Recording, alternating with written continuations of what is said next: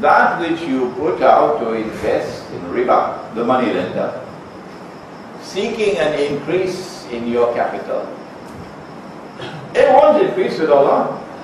Oh, there's something wrong with this business. What is it? But that which you put out in charity, giving in charity, to help those who are in need, and you do it not so you could get something, you know. France will give you the loan, but you've got to buy the tractors from France. No, that's aid as a form of imperialism. Turiduna wajh Allah, you give in charity for Allah's sake, seeking nothing. That will multiply many times with Allah. So there is a contrast between riba and charity. What is the lesson? Answer: in charity you give and you take nothing in return. Shame on you if you're giving and you're seeking something in return. That's not charity. So in charity you give and you take nothing in return. So Allah is teaching you that riba is the opposite of that. In riba you're only taking from Africa, taking from Africa, taking from Africa, and giving nothing in return. So at the end of the day, Africa has nothing, and you have everything. Huh? In this transaction, his loss is your gain. That's not business. So now Allah takes us to the second contrast by which He teaches this subject. It's so simple. They say that riba is like business.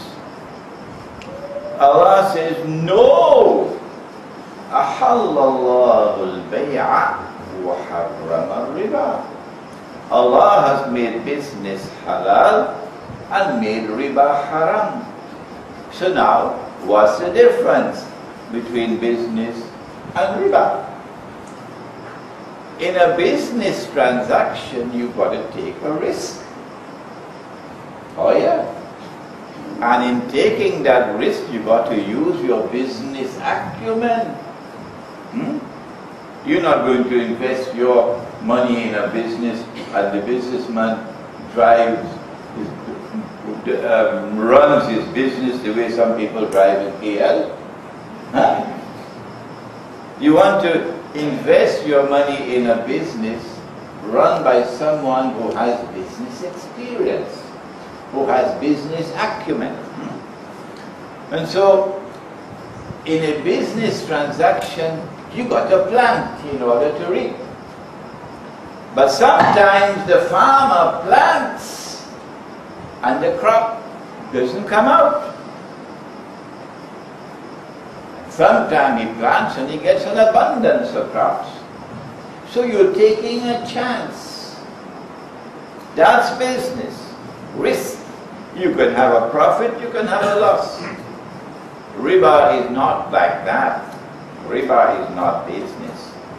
Because in riba, you don't have to plant. All the donkeys will plant and you will reap what they plant. That's not business. The money lender does not want to embrace risk. No. He must get his pound of flesh, regardless of you. Whether you suffer loss or make a profit is irrelevant to him. He has to get his pound of flesh.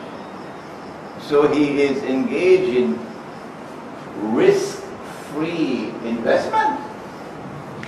He is, to use medical terminology, he is immunized from loss. Allah says that's not business. When you do business, then Allah can take from some and give to others. And so wealth will circulate through the economy. One day for you, one day for me. When governments attempt to distribute wealth and to redistribute wealth, they make a mess of it. They corrupt the market, but they're too foolish to even understand that. And they corrupt the very people they're trying to help, but they're too foolish to even understand that.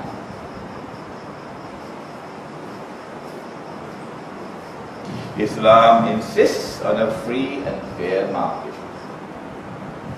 And no one has an advantage over anyone else in the market.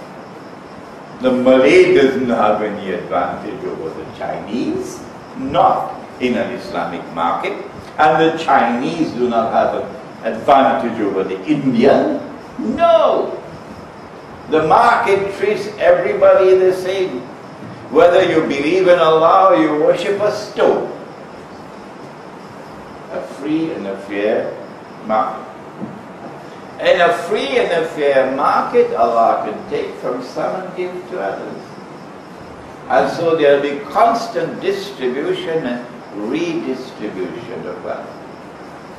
But when an economy is based on riba, because it is not business, the rich will now remain, can you finish the sentence? Permanently rich. Forever and ever, and keep on growing richer. And the poor will be imprisoned in permanent poverty, forever and ever, and keep on growing poorer. So you reach where Indonesia is. You of course are in the comfort zone, but you reach where Indonesia is, and Bangladesh is. And that is oppression. I don't need to continue the lecture now. Lecture is finished. When the rich are permanently rich and the poor are permanently poor, that is oppression. Dajjal uses this in order to reduce mankind to poverty. Which ones of mankind? The ones who resist him. And those who support him, they're like that little island south of Malaysia, little Israel, what's it called? Yeah. That supports Dajjal. Oh, you'll ride on the gravy train. You'll ride on the gravy train. Whoever supports Israel will have lots of bread. And whoever supports Dajjal and whoever opposes Dajjal will have no bread. Nabi Muhammad Islam said that 1400 years ago, and it's here today. It's here today. So if you live in an economy in which there's plenty of bread, you better be worried. You better be worried. What happens now is that as people sink into poverty and destitution because of riba, it becomes easier for the rich to rule over the poor. And the rich rule over the poor on behalf of the Dajjal. And the rich nations of the world rule over the poor nations of the world on behalf of the Dajjal. As you sink more and more into poverty and destitution, you lose your freedom. You lose your independence. You lose your power.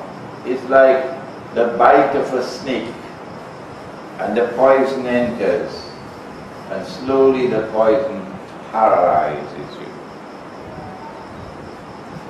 This is riba. How do we get out of it?